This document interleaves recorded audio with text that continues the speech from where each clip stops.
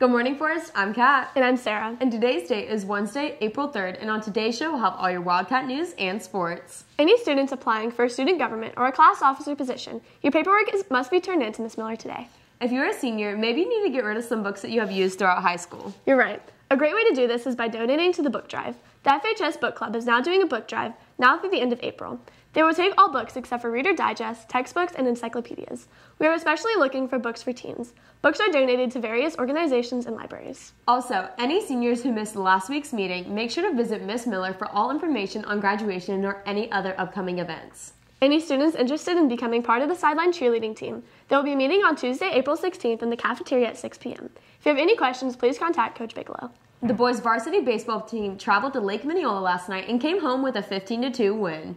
Last night, the girls' lacrosse team celebrated their senior night with a 22-8 win over Matanzas High School. Congratulations to all the senior girls for scoring at least one goal. The boys' lacrosse team hits the road tonight as they travel to Carrollwood Day at 7. There will be a Chick-fil-A fundraiser for STN April 4th from 5 to 9 p.m. Make sure to show up and show your spirit. ATCS is having another Cupcakes for a Cure sale this Friday during CAT period. They sold out last week, but they will have plenty of delicious cupcakes with buttercream frosting this week. They're only $1 and all money is donated to cancer research. Before we go, make sure to follow us at FHS_WCAT on Twitter and Instagram to stay updated with all of your Wildcat news. That's all the news we have for today. Once again, I'm Kat. And I'm Sarah. Have a great day for us. And like always, go Cats!